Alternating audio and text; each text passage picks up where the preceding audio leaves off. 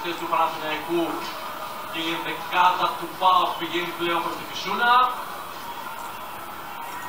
Είπα και ο Σαλτικίδης τώρα και οι υπόλοιποι. Και όλα αυτά μπροστά στα μάτια των δύο ισχυρών ανδρών του Παναθηναϊκού και του ΠΑΟΚ.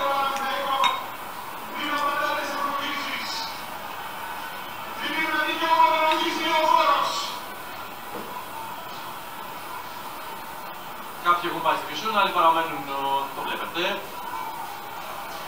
στο γήπεδο. Ένα αναμονή. Συνοφριόμενος και ο Γεωργιάδης και ο Σταματόπουλος δίπλα του βοηθός του. Ο πρόεδρος του Παναθηναϊκού τα λέει με τους συνεργάτες του και άνθρωπους του γηπέδου και ο Αναστασίου. Ζητείτε λύση. Δεν φαίνεται να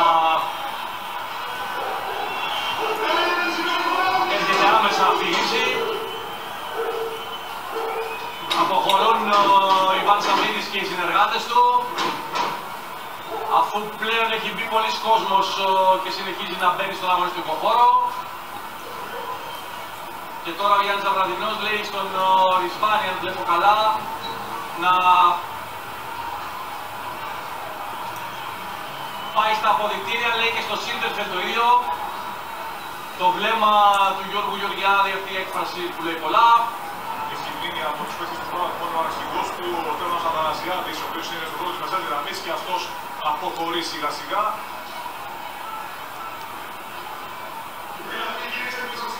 Προσπάθεια του Αναστασίου, ο αποσβολωμένος Γεωργιάδης. Όλοι φεύγουν μπροστά από τη θύρα 6 και εκεί πάει ο Αναστασίου για να φωνάξει και στους φίλους του Παναθηναϊκού να επιστρέψουν στις θέσεις τους. Εδώ βλέπετε τον πλάνο με τον Αθανασιάδη αγκαλιά με τον Καπίνο να πηγαίνουν προς τη Φυσούνα.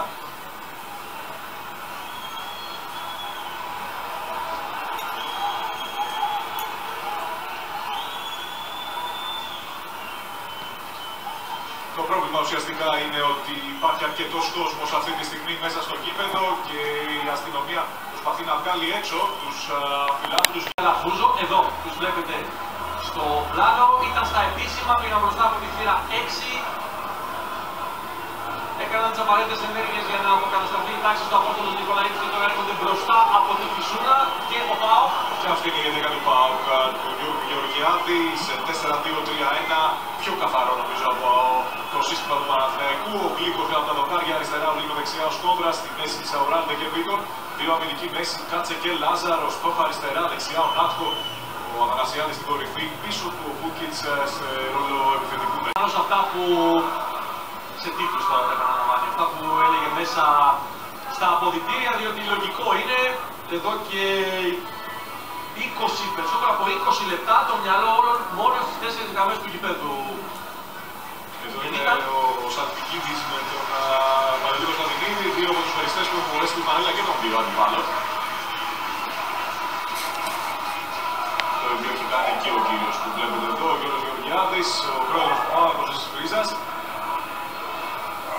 Λοιπόν, έχει πάρει το καλύτερο εισιτήριο στο Europa League, το καλύτερο εισιτήριο για τα play-offs δηλαδή του Europa League. Αν είναι πρώτος στο εξτρά πρωτάθλημα, θα πάει στον τρίτο προκριματικό του Champions League. Και ο δεύτερος των play-offs θα πάρει το καλύτερο εισιτήριο για το Europa. Αν ο Παναθηναϊκός δεν είναι πρώτος, είτε είναι στο 2, είτε στο 3, είτε στο 4 της κατάταξης στα play-offs, θα διατηρήσει το καλύτερο εισιτήριο που έχει πάρει ως κυπελούχος. Το παίρνει μαζί του δηλαδή αναθέσει πέραν της πρώτης. Κάτι αντίστοιχο που έκανε ο Αναστασίου πριν με τους παίκτες, το επιχειρεί τώρα και ο Γεωργιάδη. Λέγαμε πριν ότι είναι το 7ο ραντεβού στα play-offs.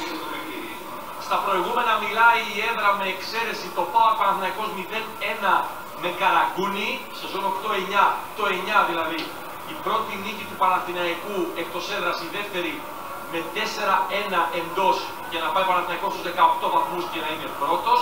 Λέγαμε επίσης νωρίτερα ότι όσες φορές συμμετέχει ο Παναθηναϊκός είναι στο 1 της βαθμολογίας. Πέμπτη συμμετοχή για το